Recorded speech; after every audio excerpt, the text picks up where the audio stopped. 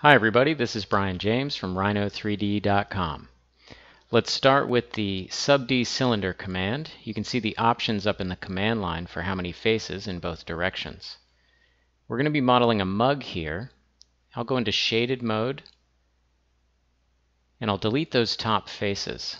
Then I'll take the SubD and use offset SubD to make a thickness of it. I'll flip the direction inward. On the top we have two creased edges.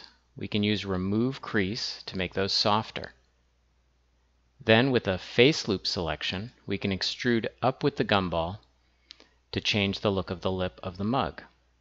The proximity of the edge loop below that edge will control how soft it is, as shown here in box mode and then smooth mode. On the bottom, sub-object select those four faces. Mouse over this 2-axis handle on the gumball and hold down the Shift key before you click and drag. This will scale in 2 dimensions.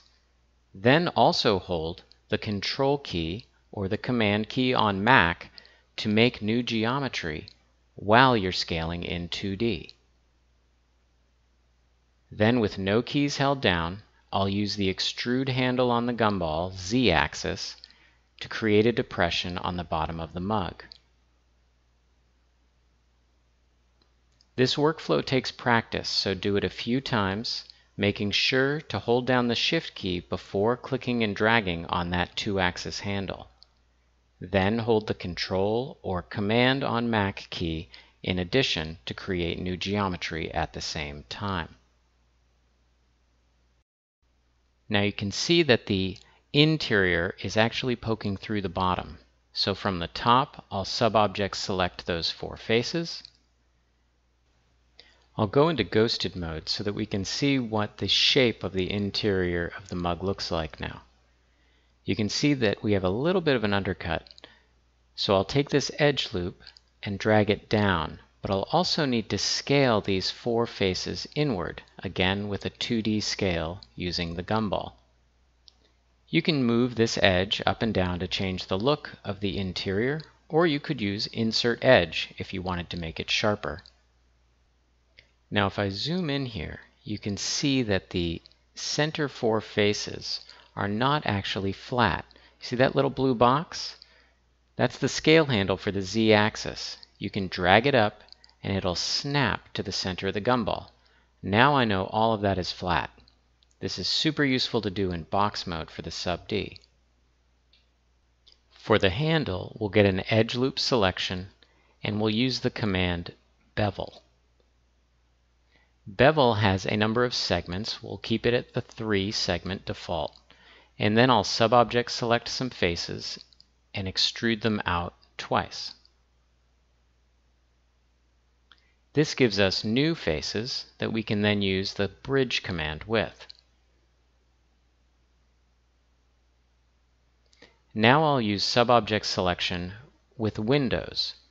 So if I drag a window from right to left, anything that passes within the window gets selected. But if it is from left to right, then the entire selection has to be within the window. Now the corners of the handle are too sharp, so let's round those off. Sub-object select and delete.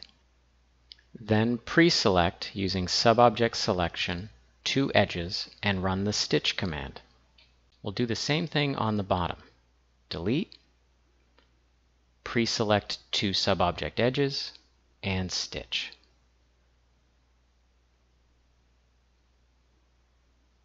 I'll drag the mug off to the side now, and we'll use a copy. So I held the Alt key down when dragging. You can also tap the Alt key, and that will make a copy. You'll see a little plus symbol. I'll go into shaded mode in an orthographic view so that I can sub-object select those faces. Then back in perspective, I'll drag them up using the gumball.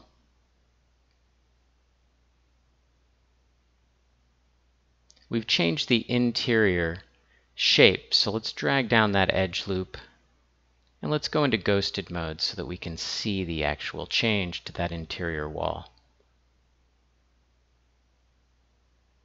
Now this is the creamer and it's a little too big, so let's use the scale command from 0 and just by eye scale it down until it feels right. The last little bit, we'll go back into shaded mode, will be the spout, and we'll get 3 edges there and simply drag them over with the gumball. And those are the basics of push and pull SubD modeling in Rhino 7. Thanks for watching.